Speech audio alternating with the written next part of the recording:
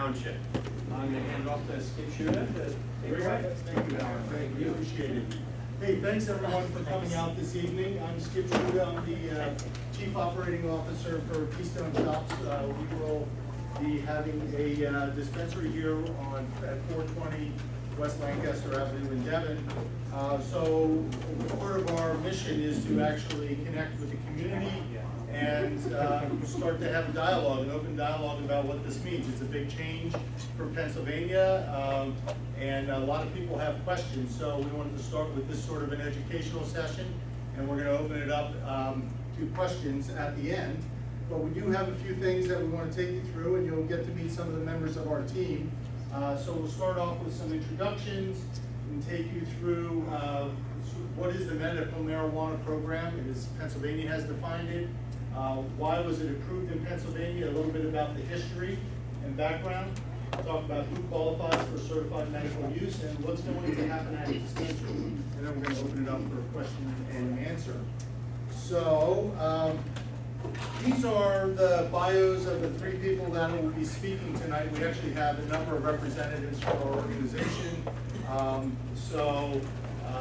Certainly, as you talk to people and network, you may be running into people from Keystone Shops. But Jason Mitchell over here is our deep dive domain expert, has a lot of experience in running dispensaries. He's actually from the Lehigh Valley originally.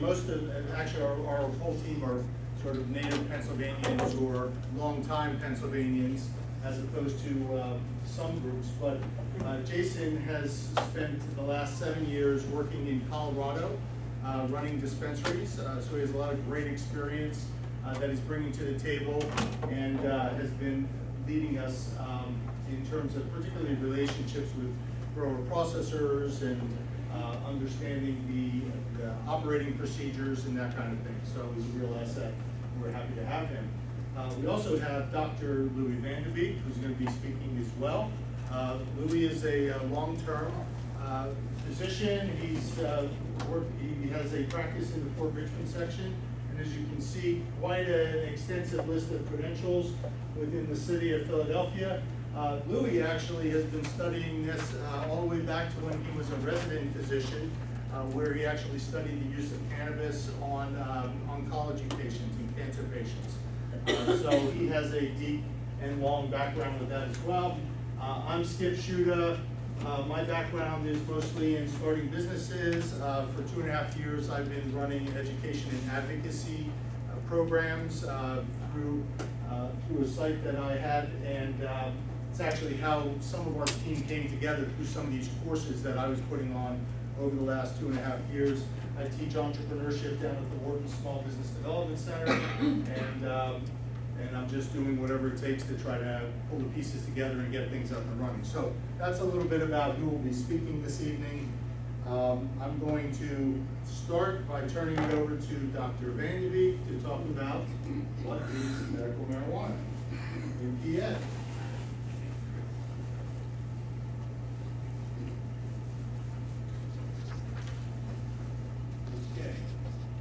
Well, thank you very much for hosting us tonight. It's a pleasure to be here.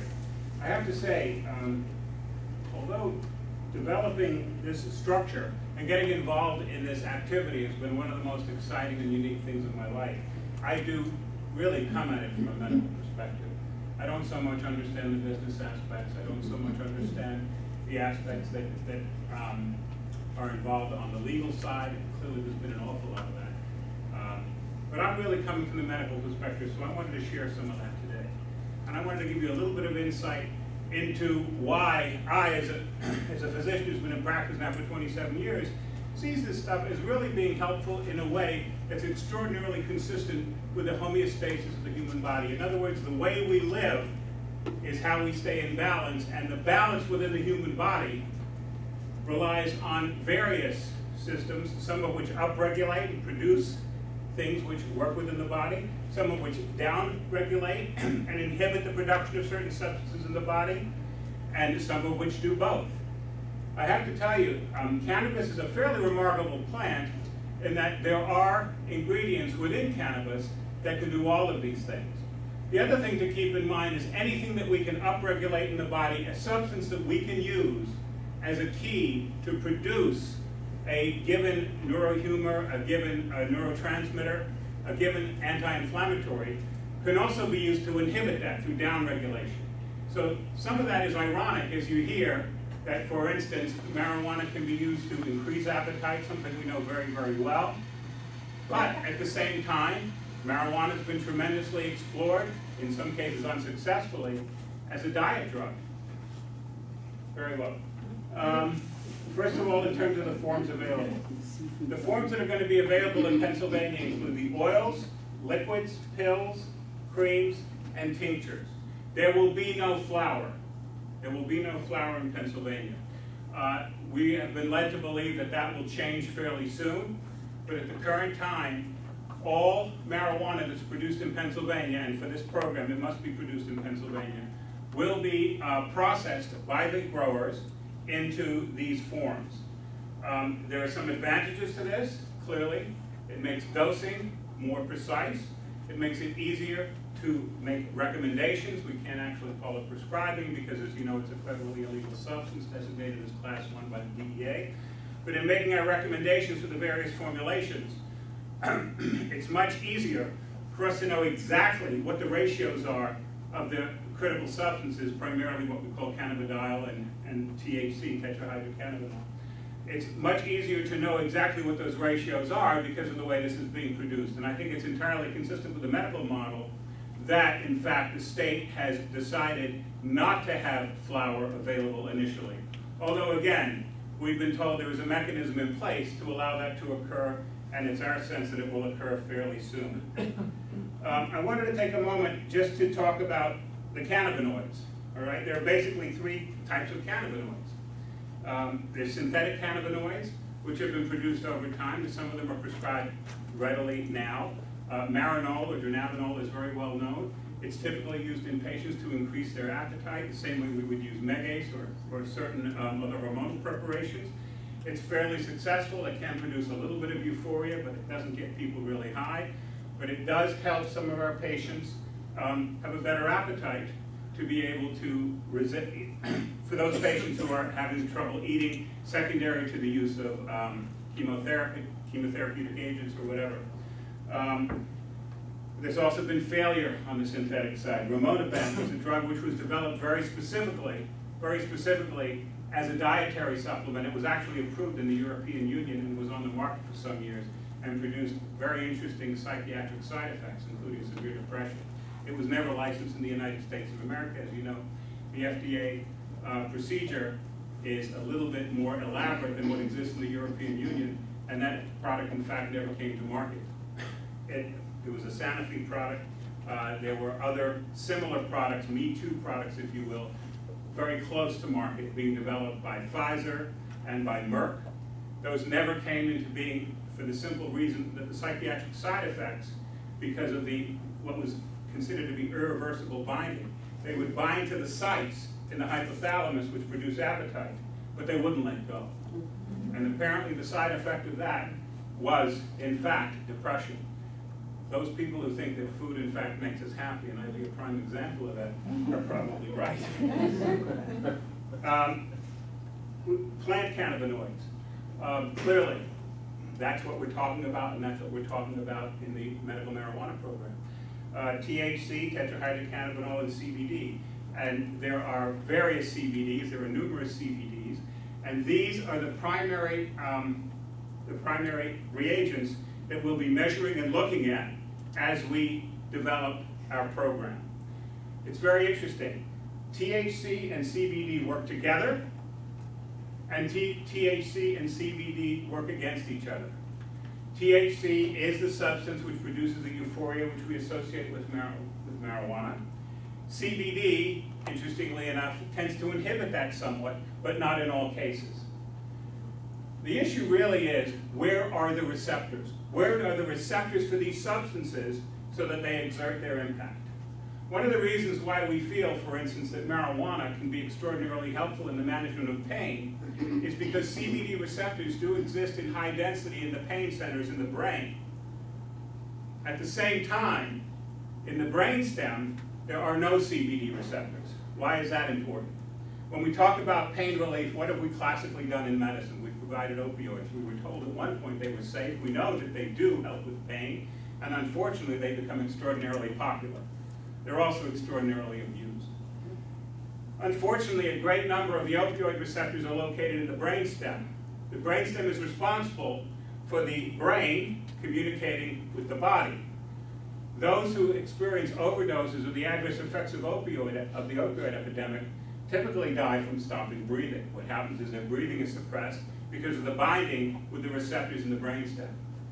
This is the primary problem with opioids, because as you develop that addiction, you take higher and higher doses to fulfill those receptors. It takes more and more and more, and ultimately breathing is suppressed, and the next thing that we see as a statistic. That is absolutely not possible with cannabis. Those receptors do not exist in the brainstem, and whereas we can get the same benefit of pain relief, you in fact cannot overdose to the point of respiratory suppression with cannabis. This is why we think cannabis is a huge hope for those individuals who are going to need the pain relief. And as we take a quick look at the conditions which are covered, the 17 conditions which are covered under the Pennsylvania law, we're going to see that pain enters into the picture very frequently. So what do we see happening? We see people being given an alternative to addictive opioids, to the danger of opioids, to use a substance which can in fact produce the analgesic effect without producing the suppression of the breathing. How do I use this? It's with the mouse, actually. So, Sorry. did you want to go to talk about the conditions right away, Lou? Or well, the next thing we had was sort of an overview of the program. Right, I want to have that on. As we go. I think it's important. Okay, no, That's what's next. got you. All right. All right, well, we're in phase 1 of the program. Keystone Dispensaries, or Keystone Shops as we're known now, was successful in obtaining one of the permits locally. Each permit allows us to have 3 locations. Our 3 locations will be located in Delaware County, Montgomery County, and then our principal location, which will be in Chester County in Devon, at the old Dairy Queen up on Lancaster Avenue near the bowling alley. You've probably come by and see that we've made a great deal of progress there, thanks to my colleagues, and we're right on schedule for opening, I'm happy to say. The grower processors, there will be a total of 25 statewide. So far, 12 of those licenses have been granted. We believe there'll probably be about 10 grower processors who will be up and running by the beginning of next year. We are not sure exactly when product will be available, but we're currently in discussions, as I'm sure Jason will speak of, relative to the procurement of the product and the details surrounding that procurement. That is an extraordinarily regulated process, I'm sure you understand, and we are not sure when product will actually be available. All that we can do is forge ahead and have our sites ready as soon as product is available. And we commit to you that when product is available, we will be there to provide it and bring it, in fact, to the therapeutic landscape on the first day that is possible. Currently, as Skip has often said, ironically, the only people who can legally possess marijuana in the Commonwealth of Pennsylvania are children under the age of 18. That's because of a safe harbor provision in the Act, which says that a family which has a child who has used medical marijuana, usually for seizures, also for autism, may in fact bring that marijuana from out of state. That safe harbor, so to speak, expires the day that product becomes available here. So, thank goodness, children in Pennsylvania, and there are a fair number, I believe it's about 160 safe harbor letters have been issued, and there are 160 kids now, the majority with irretractable seizures, who are getting huge benefit from the product. Ironically, they're the only legal users of cannabis right now in the Commonwealth of Pennsylvania. That's sure to change soon. It's believed in the Philadelphia region there's going to be approximately, at the time we did this slide, it was 20 sites that will be opening. There have been some issues. Some of the sites, 2 in Philadelphia, have been knocked out because even though they had zoning and one city council person acted up, became enraged, and they have lost their zoning apparently. Another site was being purchased, and those who were selling it, by the way, Simon, who owns King of Prussia Mall and owns Franklin Mills, they are apparently on a national war path against these things. And an organization which actually bought a pad, it was an old Chi-Chi's restaurant in the parking lot of Franklin Mills, now known as Philadelphia Mills. That was to have been a site, but it's now, they've managed, or they're fighting, Simon, which has unlimited money and unlimited lawyers, is fighting to move it to federal court. If in fact they end up in federal court, because this is still a federally illegal substance, I would think that dispensary is unlikely to win. The good news is that Keystone Shops did its homework. We obtained zoning, we've had great success in obtaining permits. There have been some small obstacles, there always will be. But we, number one, we're the local guys, we're the folks from around here. Our entire group is basically Pennsylvania born and bred, and myself being the exception. I moved here at 18 to go to school, I grew up in New York. But we're the local group, we're the locally funded group, and we believe we're the ones who can make it happen in this area, for this area. Just so you're aware, we are very likely to be the only dispensary in all of Delaware County. There will be 2 in Chester County that we're aware of, the one that we speak of here in Devon, and then there will be another organization which will have a site in Phoenixville. And in Montgomery County, apparently there will be 5 or 6. At last count, there were going to be 5, and we will be one of those. Our site in Montgomery County is on Henderson Road, leading up towards King of Prussia. So very accessible to this area as well. All right, should we go over the diseases a little bit? We can. Yeah, I mean, we had, with the order, we had Jason going to talk about conditions, but if you'd like to. I think we should go over a few of the conditions. I think those are the conditions. Let's go right to the conditions. Well, some of the folks here were asking some of these questions. I think it's not just important to talk about the conditions, I think it's important to talk about the mechanisms. Because there's a great deal of duplication in the mechanism. And what I'd like to do is basically give a 10-minute primer on how it's believed that cannabis affects the human body. First of all, there is something called the endocannabinoid system. You have cannabinoids in your body. Just like you can upregulate your thyroid, you can downregulate your thyroid, you can upregulate your adrenal gland, you can downregulate your adrenal gland. There are endocannabinoids which upregulate certain systems in the human body, including inflammation and others, and which downregulate. So, what we basically see is that there's a large group of receptors in the brain itself. Those are mostly what we call the CB1 receptors, all right, which tend to affect mental health, which tend to affect those things which are based in the brain. Those receptors would have a tremendous effect, for instance, on pain. Those receptors would have a tremendous effect on spasticity. Then there are peripheral receptors, mostly what's known as CB2 receptors, a different form of receptor, and the vast majority of those deal much more with the immune system and deal with the issue of inflammation. Remember, inflammation is the devil. It's why you take all these antioxidants.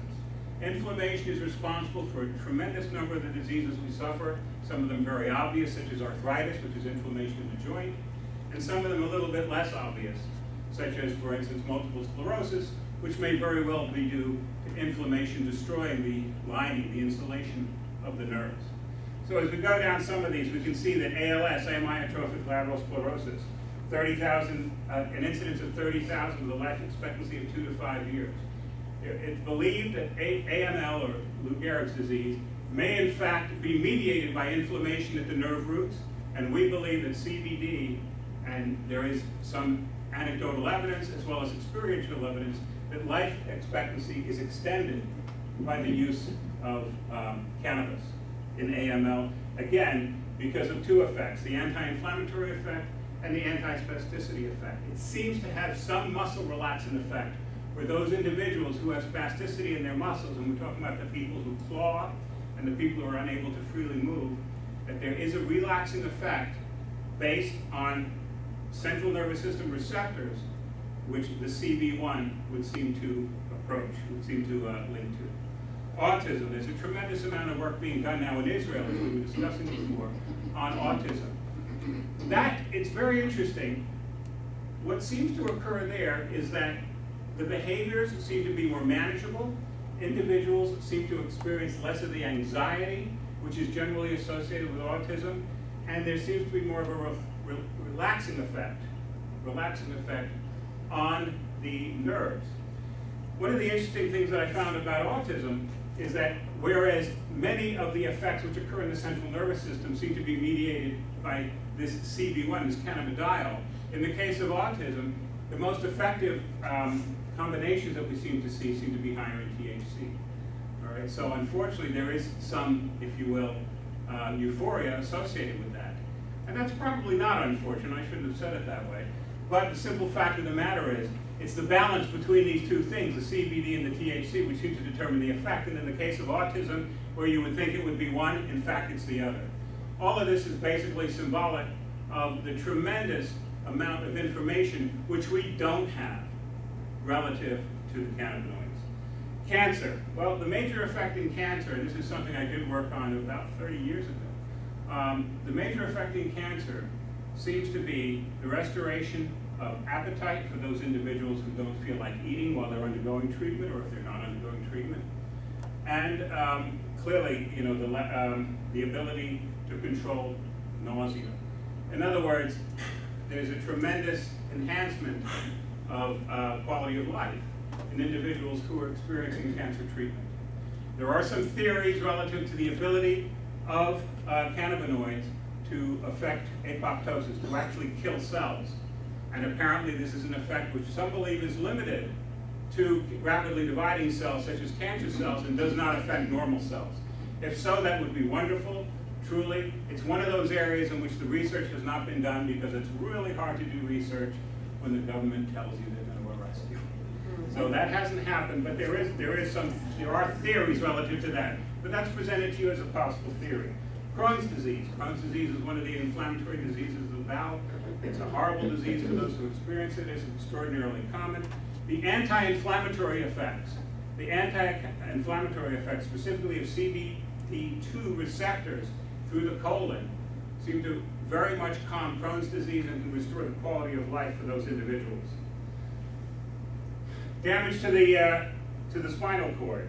Well, it's very clear that amongst those individuals who have experienced actual damage to their spinal cord, the part of the mechanism by which they lose function is the loss of the protective layer around the nerve, which is the myelin sheath, the insulation of the wire, so to speak. While the mechanism is not entirely understood, it's believed to be inflammatory in nature. In other words, the body responds by releasing something known as cytokines, which will promote inflammation and damage that nerve long term. Having said that, the quicker, in this case, the quicker something is administered which inhibits the inflammation, the inflammatory response, the more likely the individual is to have diminished amount of damage. So the actual use in spinal cord injury would seem to be something that you would want to do as soon as you possibly could. Again, it's the decrease of inflammation which the body develops as a response to the insult, as a response to the injury. The ability to inhibit that inflammation probably will decrease the damage that is sustained long term. Epilepsy, again, 1 in 26 Americans with epilepsy. Very clearly, this seems to work better in children than in adults, though I think it's been used more in children because there's been more compassionate use there. Amongst families with autism, 1/3 of those kids tend to experience, they have seizures. There was recently a publication out of Langone Medical Center at NYU in New York about the use of cannabinoids, specifically though, again, enhanced with high levels of THC, to help children with irretractable seizures. I have a patient in my practice, in fact, who is doing this. There is a site, you may have heard of, Charlotte's Web, which is producing a high CBD oil. Most people seem to have better experience when the CBD is mixed with the THC, but all these are details. The fact of the matter is, kids with intractable seizures who are not doing well with their current medication seem to respond extraordinarily well. Not in every case. It certainly doesn't constitute a cure, but somehow by having this relaxing effect on the nerves, the number of seizures is hugely decreased. glaucoma. I have a patient, he's a Jamaican gentleman. He's been using marijuana for 53 years. He got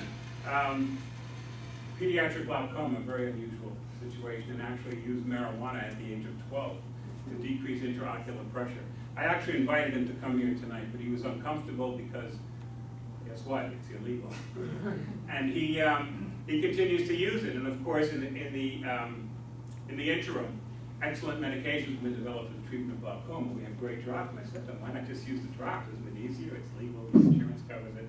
He said it doesn't work as well. So he prefers to use the marijuana. But that's something that's been very, very well established, and in fact, was very well known in Jamaica early on. Before they really defined what glaucoma was, but they had the experience of the pressure in the eye, somebody in Jamaica had the idea that these two would be linked. It was then academically studied, and in fact, the use of cannabinoids in glaucoma is extraordinarily well established. Positive status for HIV. This is very interesting. Very clearly, the antiemetic effects of cannabis are very helpful to symptomatic HIV patients. To individuals who are on many of the antivirals which we currently use, these folks can once again enjoy a meal with the use of cannabinoids. There's no surprise there. However, there's also a theory that says that because of its effect directly on the T cells, the immune system, the cellular-based immunity in the human body, that in fact, you may enhance immune function. You may enhance immune function through the use of cannabis. Now that's not intuitive, because so much of what we're talking about is inhibiting immune function, decreasing inflammation. Inflammation is actually the response of the human body to insult. So how can we decrease inflammation on the one hand, which is diminishing a natural response to insult, and on the other hand, enhance the immune system? That's where this issue of upregulation and downregulation comes in, and it's something that clearly needs to be studied. For now, I will tell you, I think the Commonwealth of Pennsylvania has gone very, very far in making HIV status, not AIDS per se, but HIV status, one of the conditions which is covered under the Act. If we were to go through the rest, which I think I've taken probably more than my share of time, we basically see there's a theme here. Anti-inflammatory effect, anti-spasmodic effect in terms of those who experience spasticity in a variety of conditions, including Huntington's chorea, Parkinsonism. I actually have a patient with pseudobulbar Parkinsonism. That's the Parkinsonism where they cough a lot, have difficulty breathing, and this gentleman is truly an end stage. He is an old timer who says, to be blunt, I ain't taking that shit. And I'm praying that this fellow makes it until the time when it's legitimized, when it's legal. This is an absolute instance of somebody who, once it was legal, he's going to be willing to try it. But the failure of our society to respond to that sooner may very well cost this person his life. And this is somebody who could truly, truly benefit, because he also has the anorexia, which is associated with the inability to chew, which occurs in later on in Parkinsonism. He's having difficulty breathing because the muscles of respiration are affected.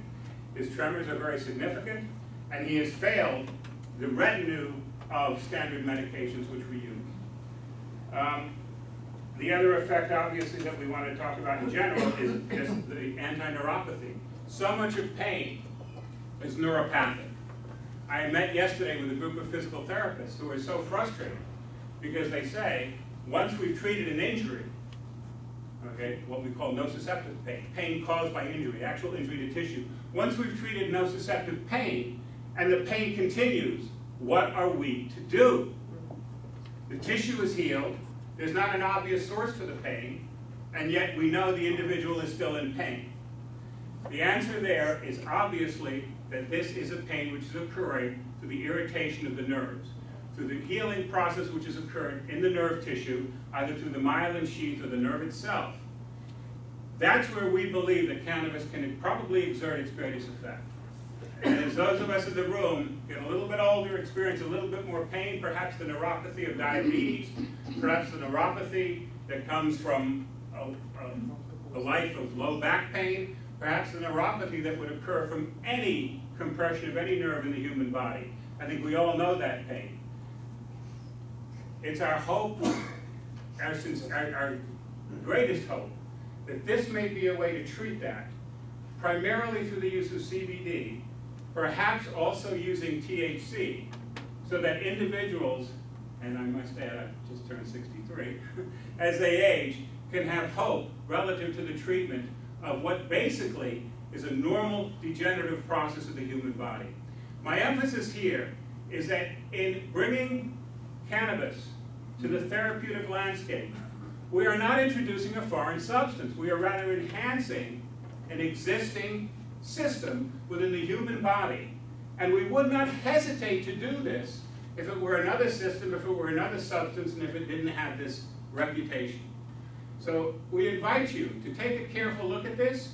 We invite you to talk to your doctors, not all of whom are welcoming this. We invite you to try to help get your doctors into the system, going to the Pennsylvania Department of Health website, getting these doctors enrolled, getting them to sign up, getting them to take the training, and getting them, most importantly, to participate. We would like the relationship to exist between the patient and the primary care physician. The patient and the primary care physician with a physician who will compassionately apply the principles which we've glossed over tonight that will help their patients, because I truly in my heart believe in the goodness of humanity, and I think that once the medical community recognizes that this is a very potent tool in our toolbox, I think the response will be overwhelmingly positive. But as is so often the case, we must listen to our patients, not dictate to our patients. And I think it's people like the people who came here tonight, the people in this room, who need to draw this through the system by having those conversations with their doctors. Thanks for your time.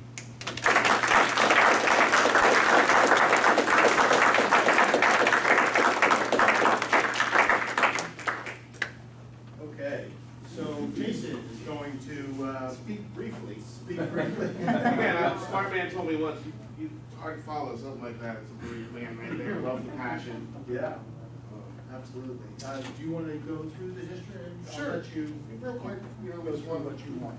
I wanted to talk about cannabis wasn't always an illegal, illicit substance. It became prohibited in the 30s. So we're really now just starting to, undo and discover we're the 30th state to have a medical marijuana law on its books. So we're pretty excited about that. California was the first, 1996. Was the first medical initiative taken in California, and I started in 98, 99 in Colorado as a patient first, seeking alternative options to the opioids that were out there, and was excited about what they had to offer. Looking at Pennsylvania's regulations today, they're some of the best starting medical regulations that any state has offered, so we're excited to have that opportunity to serve people. There's some great, pull this up, there's some great information out there, respectable information from Sanjay Gupta on that. The show's called Weed. It's a documentary. I believe there's 3 parts to it now. CNN, yeah, that's right. Really, again, kind of taking it mainstream and allowing that process to occur where the bulk of populations are now understanding that there is some legitimacy. It's the same man who fought against legitimizing cannabis use for medicine. So it's nice to see that turn around. We've got the PA Mama Bears up there because this law was really, we touched on it, the safe harbor law for kids. This law was really pushed through by a group of mothers and their ill children who were done with the pharmacological options they had, and really camped out in Harrisburg day in and day out, pushed every side of the aisle until they had viable solutions for their children. So we really want to maintain that patient-based orientation. That's why I'm here. I am a patient's advocate. I have a pretty broad knowledge over the last 7.5, 8 years on the medical dispensation side. So I've got some, functional conversations that we can have with products. They touched on, I get to have the baseline relationship with every grower processor in the state. So I get to have real conversations about what our patients are looking for, whether it's a topical, whether it's a sublingual tinctures or whether they're pills, or just really directing what kind of patient experience we can have and how to translate that easily. And I think if we're talking about medicine, we're talking about 24-hour coverage, so we need to have a multitude of options out there for people. So it's exciting to kind of be part of that. And again, for us, it's about the education and the patient relationship. So anytime we can have a Q&A forum where I can answer any questions or help to lend any idea to any information out there or disinformation out there, is really, you know, I can't help but be supported by such passionate, intelligent, emotional people. So please, and anything we can do to serve you, don't hesitate on the facilitation level. I want to open up to Q&A unless there's some other stuff we're going through. Is there more stuff we're going through? Well, we had this, you know, the sort of who qualifies, and then we had what happens in the dispensary. Oh, yeah, I'd love to talk about Yeah, that. and then we can open it up. So patients with qualifying conditions, you ran through the 17 qualifiers. You're going to go see, hopefully, your primary physician. You'll go through a recommendations state. You'll get he'll fill out a form that will go to the state. And you'll, I believe it's a $50 fee to the state that they will waive if necessary for your registration card. And then you bring that card down to the dispensary of your choice and register as a patient. And hopefully it'll be, we've got some consultation areas for privacy, initial conversations, whether behind closed doors or on the sales floor, whatever makes somebody comfortable is really what we're looking to serve. And pretty straightforward as far as function goes.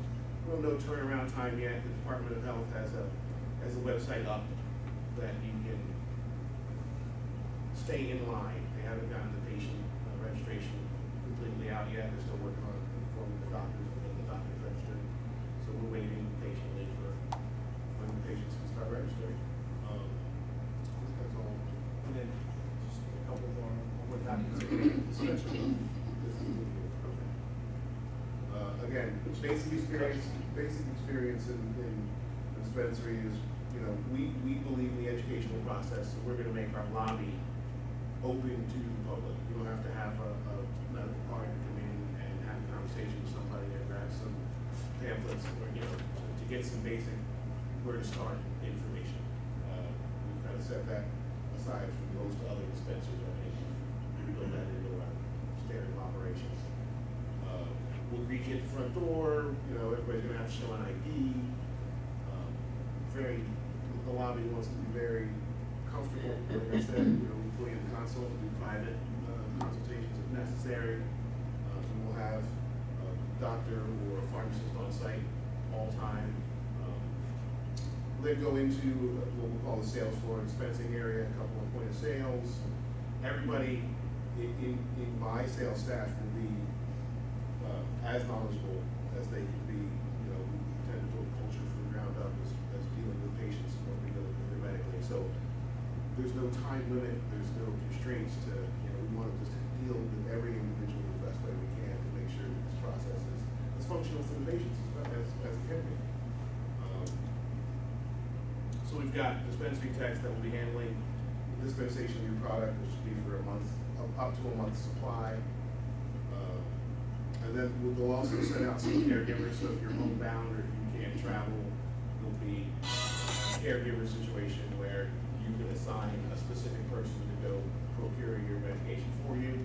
I think those caregivers can hold up to 5 patients each. And I think I've read that they can kind of create some swapping that can occur between a couple of caregivers and a group of patients. So I mean, they're really trying their best to serve the patients in any way they can as a state, and they're trying to facilitate that as well. So now I'll open the floor up to questions. Oh, I got a call on people. Yes, you say that you're going to have a physician on staff here. Is the physician going to be able to get us the card? Our on-staff physician cannot recommend. Okay, then how are we going to find a physician who's going to get us help? Are they going to be advertised that they are now cannabis physicians? How are we going to find them? Because I understand one of the biggest problems you're having is finding physicians who will go ahead and get on the bandwagon. Correct. I think right now, the portal we have is through the Department of Health website. You go on to, pull up the Pennsylvania DOH website, and they direct you to either a patient or a physician window. So you go to the patient window, and they will break down some basic information as to where you are, and then give you what registered physicians there are in your area to contact. I'm assuming as the system gets up, maybe 6 months in, there'll be a bigger facilitation of, you know, this group of doctors in that neighborhood, this group of doctors in this neighborhood. We don't know that because they're still educating the doctors. Right? I will say there has been a pretty good turnout on the state side for doctors interested, right? Like we can only see how many doctors click on that portal as an industry to see.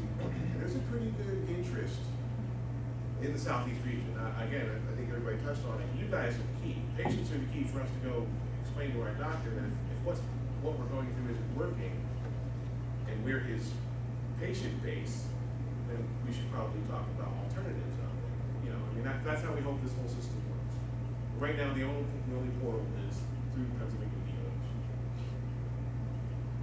DOH. I just Googled marijuana doctor, and what I came up with was 2 sites. It was the high-tech site for a doctor, which I signed up for. I'll have my physical or exam next week. And then there's another one, compassionate care. So, you know, I don't know if these are legit, but I paid my money. I'll go for the exam next week, and apparently he gives you the okay, and you send it into the state. Right. That's my understanding, the high-tech. That's locally. You'll meet in Lafayette Hills, his office in Lafayette Hills. But that's not the compassionate care center. No, it's the high-tech. Okay. Well, again, I think word of mouth is going to be the best form right now outside of DOH and Google. Yeah. I'm signed up on the Department of Health waiting list as a patient. How well versed are your workers inside the store, or your in terms of dosage, or what product, oils versus pills versus other, are going to be? And I'll give my personal guarantee they will be as well versed as they possibly can be. It's my intent, right? 8 years experience on understanding the difference between a supplement, tincture, and a topical, then they'll hopefully get to the flower and edible products and really be able to use this as a 24-hour functional medicine for people. We're not here to sell anything.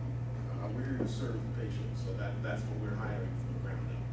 My intent is to continuously train staff. You know, and a lot of the grower processors are willing to plug into that educational side as well. They'll come in. I'm not sure exactly how it's going to play out, but they'll be able to come in and hold a day where we can educate patients on specific products that they have available, maybe run some sort of specials, or you know. But we're working out. Again, for me, education is key. So the more we can put information out there for people, the better it will be for everyone. Just mention one other thing, Jason. We're our organization is part of the Americans for Safe Access program, patient-focused certification. So all of our dispensary technicians are going to go through that training program, which is above and beyond what the state requires as well. And we're looking at other training capabilities as well. So It's ongoing. Education is ongoing. Yeah, the dispensary is the last step that we go to pick up the product. Correct.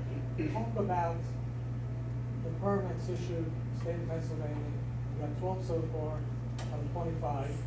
They're growers, processors, and they are responsible for the final form. Now, we've got 5 different type products. You're telling me each guy that has a permit is responsible for the growing, the putting it into pill form, or? Correct. So right now the way It's like a little small factory. it's a little small is optimistic. It's a large taking over, right? So they're going to create a large scale agricultural grow facility to grow the plant, to then do some sort of extraction process to it.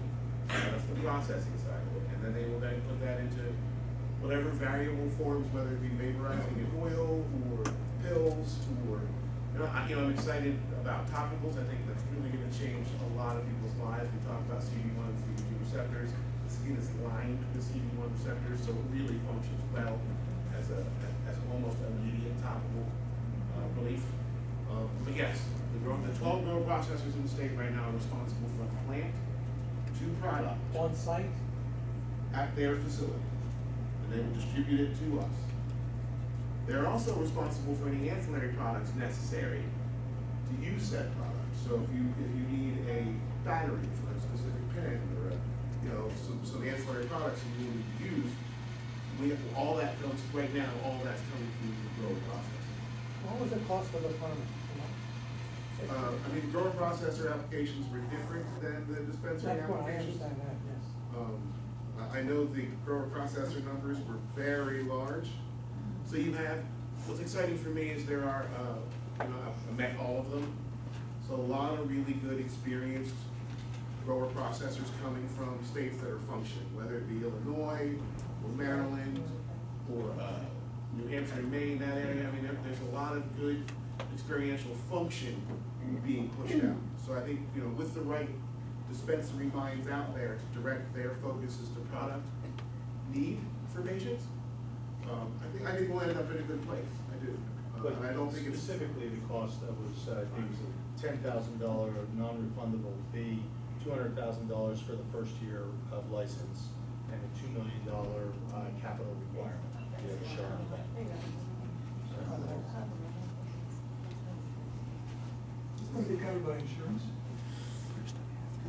I have not seen that work out yet because insurance still falls under that federal binding, right, legally. Give me an idea what a monthly guy is going to cost us. It talks about, the problem with that is, will you narrow me down into saying what a supply of what? I can give you ballparks as to what topicals run in another state, right? In my medical dispensaries in Colorado, pills, cartridges. I can give you ballparks as to that. A couple of things we're going to need to understand is your consumption rate for whatever said product for satisfaction. So is that one sublingual pill a day going to work for you, or are you going to need 3? Is that one cartridge going to last you a week, or is it going to last you a month? There's some parameters in there that we're going to need to establish patient and facility. I mean, average costs of, I'll just run through some basic costs for product that I can throw at you, right? 100 milligram tincture, say anywhere from $35 to $50. Okay, so 2 ounce bottle. How long that lasts you is difficult for me to say here, without knowing what your consumption rate is. Topicals, again, $35 to $70 depending on the concentration, the formulation of CBD to THC, and everything tends to get more expensive when you add more CBD in it. And THC is regularly available in the plant when they grow it. CBD is a much lower value percentage-wise in that plant, so it gets harder to extract and put on the market. So it gets a little more expensive when you add that stuff to said product. It's hard for me to pin that one down. Cartridges will go anywhere, I think, from entry level at $25, $30 to $120, $150, depending on process and formulation, volume. There's a lot of factors in there. Am I helping you out at all? What's a cartridge? What does that mean? Now, A cartridge of what? The prednisone costs me like $6 a month. Right? But the problem is, it's not becoming beyond prednisone. Steroids for the rest of your life are hard. Yeah. So I know the state is working with some subsidy programs, right? And I'm hoping that that'll translate better for certain sectors of the population that can't afford cash only healthcare. So again, I think we as a company have also instituted some promises to the community that we will be giving compassionate dispensation. We have to work with the state, because the state's going to establish those parameters first as to who qualifies and what that is. I think we'll get there. I don't think it's, I had some people that had a health savings account, so it was a debit card. Basically, they were paying into an account, and they could use that to cash out money and have an explanation. but it gets a little gray. Certainly willing to work. I was wondering if the safe harbor category for children, if they're able to get the drug, or able Not to in get state. that they go to Jersey, right? I mean, again, they're procuring it illegally. Yeah. Well, I just know And of that's a the few problem, that right? came out of CHOP that were, you know, they were seizure children. And Yes. it's helped them tremendously. And I know they're going to Jersey, but I was wondering if there's comparability. Of course, we prefer Pennsylvania be doing it, right? But I just wondered how Give me 2 months. 2 months? 2 months. Because I would think that would be on a fast track, especially since those children have been identified and are progressing. Sure, again, I think the main issue is we can't fast track the growth of a plant. That's right. We can't necessarily and they are, the state is doing everything they can to support the rolling out of this program on the grower processor side as well as the dispenser Right. side. So they're giving every tool, they're using every tool they can to get growers up and running now, because they understand it's a 3 or 4 month window Sure. to grow the plant, then process it, and do all the other things they have to do. So they're doing the best they can to kind of work with it. I just need to see a lot of the grower processors are in pretty low populated areas in rural Pennsylvania, out in the middle, areas that really could use some economic stimulus themselves. So it's nice to see the thoughtfulness take place. Again, I say 2 months, they get a little nervous when I say that. I've heard that we should have some product on, available to us as a market mid to late January. I think the market will be up and running by spring, is what we seem to see. But our intent is to be open as soon as I can have product on the shelf that we deem, feasible for patients. Okay, so now I'm going to address an uncomfortable topic, in that it's actually not legal in the United States because we have a federal law which under the supremacy clause trumps all the state laws, and then we have Mr. Sessions. So he keeps threatening to shut it all down, and I'm just wondering about the likelihood of that, and also the likelihood of getting your name on a list of being someone who has both legally used it in Pennsylvania, but Registry. unlawfully used it federally. So I can share my It's uncomfortable. No, again, I've been a patient. I've been a patient for 8 years, registered in the state of Colorado. So I understand proactive defense. The idea that I'm using this as a medical option, I carry a card that allows that, doesn't change the fact that it's seen illegal in a lot of states. What I'd say is being the 30th state on that list gives a little weight in function. And my personal opinion is Mr. Sessions has a very full plate. Medical cannabis is the least of his issues. I don't want to kid myself. I'm not saying that he. I mean, for decades, he has been a crusader against it. This wasn't Absolutely. just yesterday. We have the support of a multitude of state attorneys generals that do not support. So it's a fine dance. I don't think any of us are in the concern of stopping what we do because of the government's concern. It's been that way since day one for me. So You just add a little bit of detail there in terms of how that sort of uncomfortable truce has been maintained, at least for the last several years. And up until it's really been done on an annual basis. Using the US budget, Congress has put an amendment into the budget every year, and it's renewed every year, that basically says the Department of Justice cannot use federal funds to go after legal state medical programs. This specifically carved out medical programs versus adult use. Correct. And it has to be renewed every year. And of course, we are in the budget season now, and once again, it's always and so year big by picture. year. I Don't would get hope me to wrong, have. I think it's been mischaracterized as a class 1 substance. I I think think that's that's an incorrect, easy, yeah. but I don't see that changing.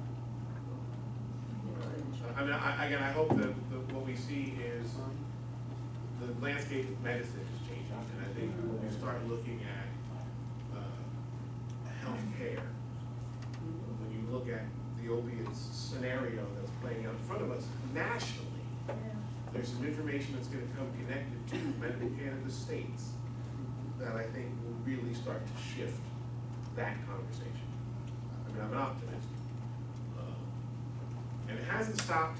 I mean, they do go around and make examples every once in a while of a non-compliant facility all over the country. But a lot of that has to do with them not functioning in an above-board or legal way. Right? I don't think anybody wants to take on, even in the federal government, I don't think they want to take on the states' rights issue. And I would hope that we have some senators in this state, and governor in this state that will support us as a states' rights scenario. So, you know, I believe there's some precedence to them not pushing up on it hard on the medical side. That's my opinion. And again, I'm an optimist. I hope in the next 5 years it'll be federally, you know, in a perfect world, we pull it off the schedule. I see it being broken out into different formats, a list of cannabinoids where they fall on that schedule. That's how I see it being. So pharmacies will have access to some of the stuff. Some of it will fall off the list. But I think that'll play out in the next 3 to 5 years, personally.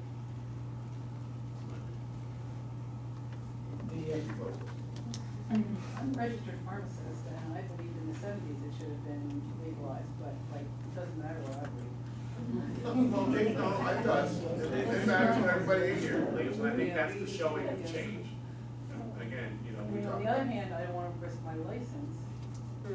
well, that's the issue, the caveat with doctors, right? A lot of doctors are concerned because they're federally regulated through DEA on their script pad that they I don't mean, want I'm to being risk honest it. about They don't want to risk risk to that. a professional license. Correct.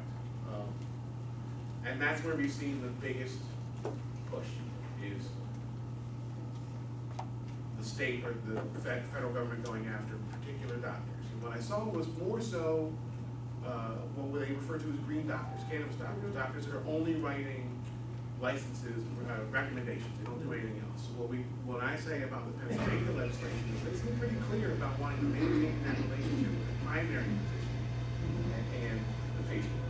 So you're seeing somebody who understands your history, and this is truly an alternative to what you've been treating, whatever it is, for, rather than somebody who sets up shop just to write recommendations for patients, which is a necessity as well, unfortunately, until we have enough primary physicians that are willing to take that risk. Now, in Colorado, the registry was set up HIPAA compliant.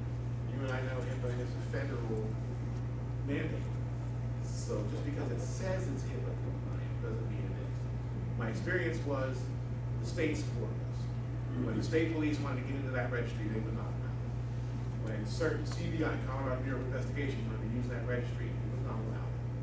So I believe it's a state-to-state example. My experience has been they were fairly supportive in that function, as long as you were compliant and regulated by the state. That's the most optimistic answer I can give. How specific, so doctors will take a 4-hour class, become certified to recommend, correct? And then how specific will they be?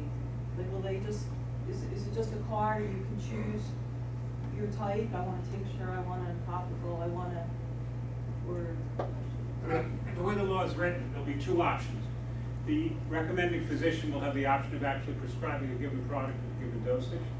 But I suspect what will be the much more popular option will be to find out, you know, leave it up to the healthcare professional at the dispensary. I will be, each group, each organization needs to have a physician on staff, and then we can have coverage by PAs and advanced care nurse practitioners at the adjoining sites at the same time. The vast majority of physicians I've spoken to who are going to participate understand that they're going to leave that, the choice of product and the dosing up to the healthcare professional on site. The 4-hour training course for doctors, I assume, is online. It is. Therefore, someone must have a handle on the participation in the 3-county area up to the state, The Department of Health. well, whoever positioning the. Right, the Pennsylvania Department of Health is running the training for both physicians as well as all dispensary employees. Do you have a handle on? I have no access to the information on physicians taking that course. They do share with us the physicians who signed up, who clicked into that window. So early on, a couple of weeks in, we saw 200 plus physicians only in the Southeast region click into the window of They said interest. half of them were in the Southeast region. So it was 230 statewide, so half of them were in Southeast. But that was about 2 weeks after they opened the portal. And that was at least a month ago. So I mean, I'm hoping that sets a good, pace for us. But I believe the patients are the key. I mean, we're all the key to honoring our doctor and say, hey, it's the hot topic. Let's have this conversation. We're going to go there. That's what I think too. I saw my PCP yesterday, and I think each and every one of us, when we see our doctor, we need to bring it up and just very matter of fact, like, you're not asking for opioids, you're asking for alternative medicine. That should be accepted. And again, I think most physicians are at least open for the conversation. Carol? Quick question and then a statement. Can we also get the cards from a specialist? So if who's a specializing physician instead of the PCP? Yes? Specialists or any licensed physician in Pennsylvania with a good unfettered license. Right. Having taken it for it. Is entitled to register. Any physician who registers is entitled to recommend. There's a notable exception to that. The reason being I have a financial interest in Keystone shops. It would be considered a conflict of interest. And I, ironically, will not be allowed in any way to recommend medical marijuana. I do intend to work at one of our sites on a part-time basis and be making what's the word? Suggestions? Recommendations on site. Right. Recommendations on site, but I will not be able to sign the letter which gets you the permit from Harrisburg. And as far as I know, I'm the only exception, although I'm sure other dispensaries will have physicians involved. That being said, I have some friends who are doctors who are taking the test, and the reason they're taking the test is because so many people are asking them to. So, but I want 2 minutes. Yeah. In many states, okay, doctors have been able to charge separate fees for medical marijuana certification. I think in a very compassionate way, Pennsylvania made a rule that said that a doctor cannot charge an excess fee for a medical marijuana recommendation. In other words, if you come to my office, okay, I can charge you my regular fee for a 99213 visit, okay? But I can't say, medical marijuana record, let's get another couple of $100 out of it. Can't do it, okay? What's good about that? Of course what's good about it is you're not going to get ripped off. But what's bad about it? A doctor who wanted to charge an exorbitant fee or a high fee would be able to do it as long as he only did this. You understand what I'm saying? In other words, if I said, this is all I'm going to do, I'm going to charge $250, and I'm not going to do anything else, so that's my fee. And sure, if somebody wants to come in with a bad toenail, I'll see him, but it's $250. I don't accept any insurance. That's my fee. Take it or leave it. That's legal. Which is why I'm saying, talk to your doctor. Exactly as you've been saying, talk to your doctor. Doctors will get involved. They need to hear from you because they do not have a financial incentive. Yeah, guess what? Doctors like money like everybody else. There's no shocker there. They do not have the financial incentive to get involved unless you, as their customer, as their patient, tell them this is something I'm interested in. Will you help me? You're here. They're there to help you. They want to help you, but they've got to hear that it's something you want. We have to pull this through the system. We're not going to be able to push it. We have to pull it, and it's the people here who can do that. What's it going to cost the doctor to participate in this? The training is $400, I believe, or $200 for one course, $400 for another. Other than that, the registration, I think, is basically nothing. Correct. Now, it's not very expensive, but it's not expensive until you got to pay it. You're getting nothing out. There's no incentive for you to do it. There is no incentive for the individual to participate except if he wants to keep you as a patient and you say this is something I'm interested in. Okay, I can tell you patients are coming to me and saying it's something I'm interested in, and I am actually facing the possibility of referring my patients to another doctor since, as I said, I'm in a unique situation, but that's just me.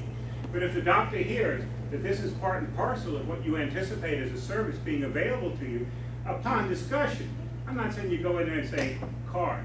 You go in there and you say, listen, I've heard this may, whatever, you know, this will help me, I can get off the prednisone. They need to hear that. I believe your doctors want to help you, otherwise why would you be going to I them? would ask my doctor. And what was his response? He laughed and he said, if it ever comes to pass, it. Well, that's guaranteed. That's guaranteed. And you can go look at the Dairy Queen where we've got sheetrock How going long on. ago was that conversation? Just a couple of days ago.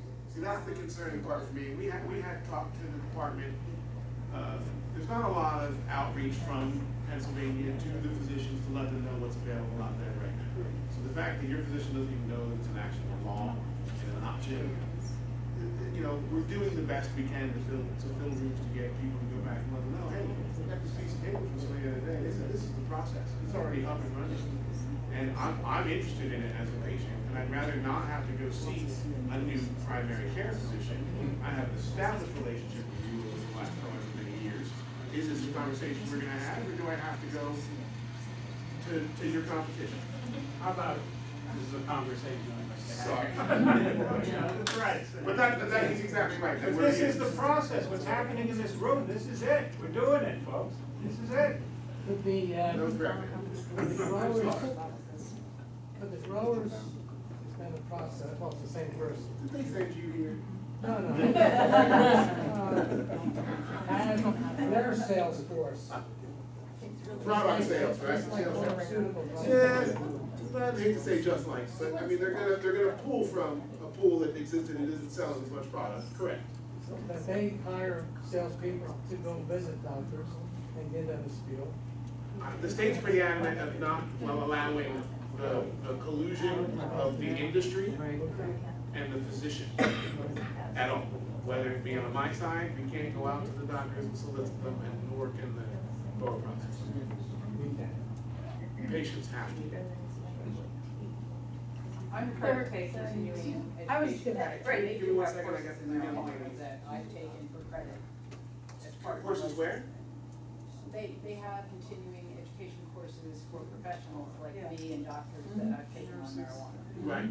That I mean that. But that's not by the industry, that's just, you know, the studies that are out there, what they said and things like that. And that functions in your industry as continued education, like Yeah, I your need to industry. take continuing education Correct, to but maintain if my it's license. cannabis related, they still take it as qualifying Yes, yeah. courses.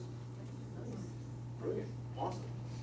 Lady in the back. I was just gonna add too, and I think, cause I come from, you know, a medical sales background now in the cannabis industry, but what a lot of people don't understand is pharma companies come out with new drugs every day. You think your doctor learned about them in his years ago when he graduated and earned his PhD? No, it's pharma reps that are going out selling those drugs to doctors and telling them how to prescribe and qualify patients. We don't have that in this industry, so it's you that are the sales reps for this new drug that doesn't have pharma lobbyists pushing for it. It's just us. That's how it works. Oh, but you're having an educational event for physicians tomorrow night, right? Yes. Tell your doctors about it, because that you are allowed to do. King of Prussia, we're doing a meetup for medical professionals, specifically nurses, physicians, again, bringing in a couple of patients to speak directly to product use. Have a doctor there as well. You know, again, for us, it's just a matter of starting the educational dialogue with as many people as we can to get to a place where patients and physicians are comfortable having the conversation. I mean, every doctor's gonna be a recommender. I'm aware of that, you know. Yeah, my doctor signed up for that now. We've only sold it out. That's not sold, but we filled over 40. Where are we at on the meetup right now? Over 40? We're at 40, yeah, Max. which is, yeah, we're maxed out there. We might be So able I'm to always squeeze a standing couple room only, and what we've seen across the state, I'm sure you may have seen or not heard. Give me 1 second. I won't forget, I promise. Just the response from the local community, right? There was a woman outside of Pittsburgh who had a health fair. Yeah. Planned on about 150, 200 people to show up at the health fair. Similar to that started as a grassroots informational campaign. There were 1,100 people show up. Right? Yep. You were there. Yep. Standing room only out in the woods. A job fair held by one of the grower processors out in the middle of the non-populated Pennsylvania. They had 340, 400 people show up for 35 jobs, job opportunities. So again, you know, I got to talk to one of the contractors out in Jersey Shore, PA. Born and raised here. I don't know where that was. Found in the middle of nowhere. And they understood this is the future, right? Whether we're talking about short-term or long-term, we're talking about reinvigorating our state with new industry, new possibilities. And so, you know, I think we in the Southeast, especially in the greater Philadelphia area, I just think we have a responsibility to flesh this out the best way we can, because we are the weight of the state, I think, you know. So for me, I'm excited to be here and be part of it, and be as transparent as I can be in this system. On the other end of that, there are many employers that require drug tests before they hire. Are there any protections for patients for that?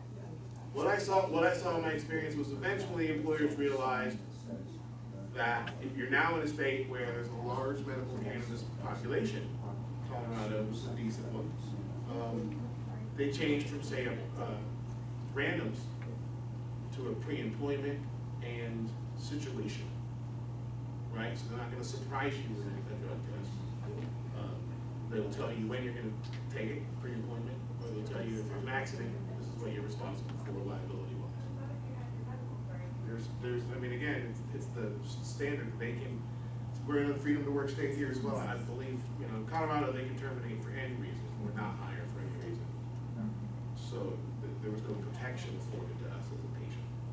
Didn't they make one protection where if you did get hurt and before you started the job, if they knew that you were a medical cannabis user, if you got hurt, you could get like 50% of your workers' compensation or something like that? It wasn't that the only stipulation? I believe it's a state-to-state case. I'm just talking about in Colorado. I think Right. That's the only one that actually made it. The Pennsylvania forms, no. I was concerned that there was not even a safe harbor for above 18, right? Like we're going to say that we believe this as patients, people need it, and I appreciate it. And that's, you know, where the advocacy for the legislation came from was those mothers and those children. So that's why they built that safe harbor law. But I'd like to see safe harbor for anybody who's presently in the system wanting to be a patient or was a patient, moved, whatever. What happens to those 17-year-olds that turn 18? They don't have any harbor? Correct. Wow. So that's, I mean, as of January, we want to eliminate that safe harbor concept and introduce those families to legal purchasing in the state. Sure. What kind of training does Keystone offer? I would love to work for a career. I'm in the area and I'm just looking for a new career and I would love to get in this industry. What kind of training do you offer for your workers? Do you beforehand, ongoing while you're working there? You and I talked, we saw each other at the staff, right? It's a great place to start for anybody who's looking. You know, there's some decent companies out there that offer baseline education if you don't have any. I did that and I did a CTU, so I have 2 certificates. Okay. And I just came back from Colorado and picked everybody's brain and rubbed as much stuff on my body as I could.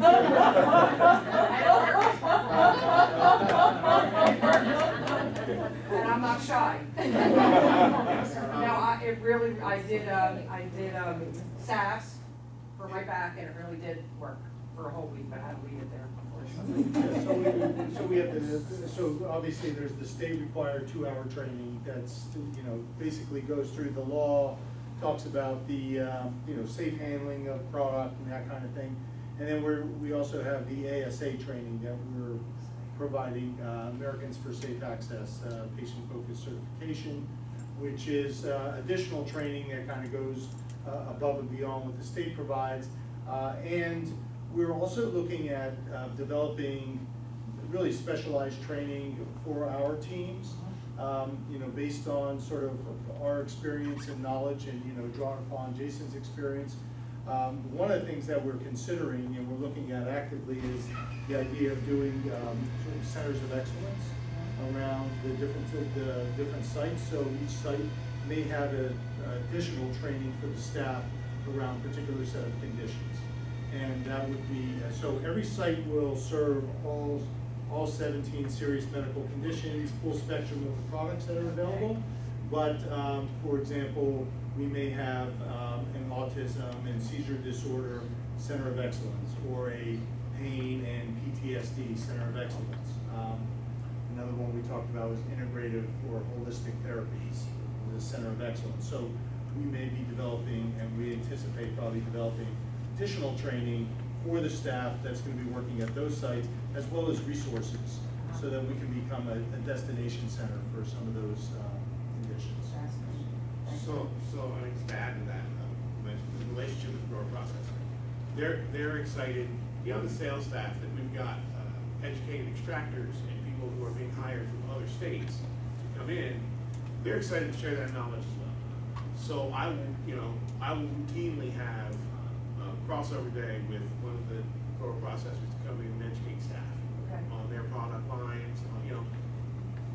My experience from the professional side is tried and true, right? Like, I am a patient first, and so I never put anything on the shelf that I didn't try and didn't work functionally. I wasn't going to sell anything.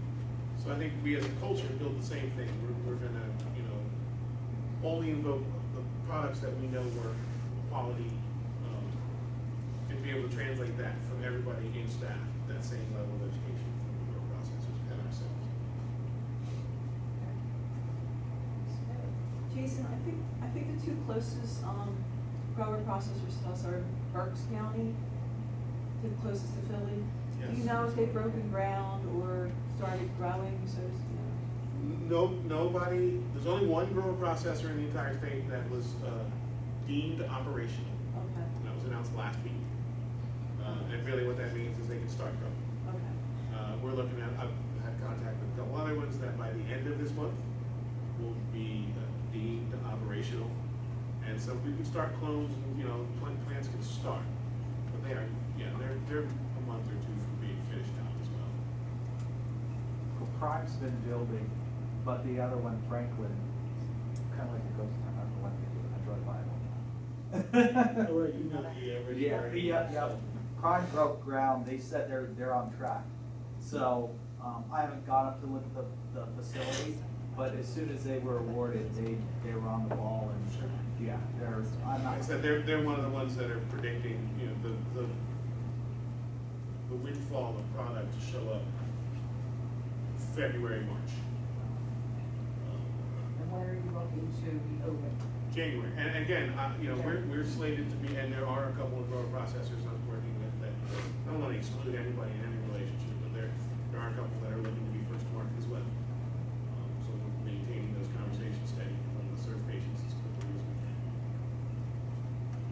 So you're going to have these different farms located, each individually operating and supplying. How are you going to maintain quality control? So there's a lab process, state mandates, and every grower processor that I've come across is also building an in-house lab.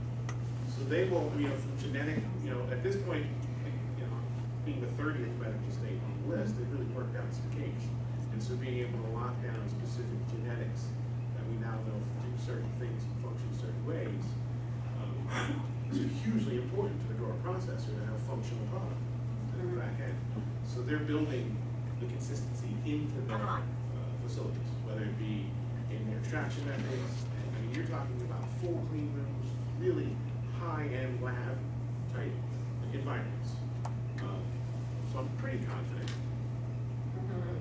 that they've mandated both a lab in-house and that it will all have to be tested through the state before it hits our shelf. Oh, okay. So there'll be, there'll be specific labeling, there'll be specific concerns for how it's grown and how it's processed, what kind of stuff is left behind, all that will be regulated.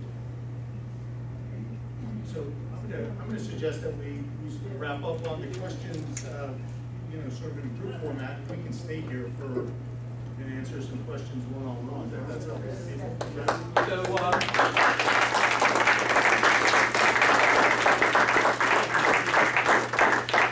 Did you find this evening's presentation helpful, informative?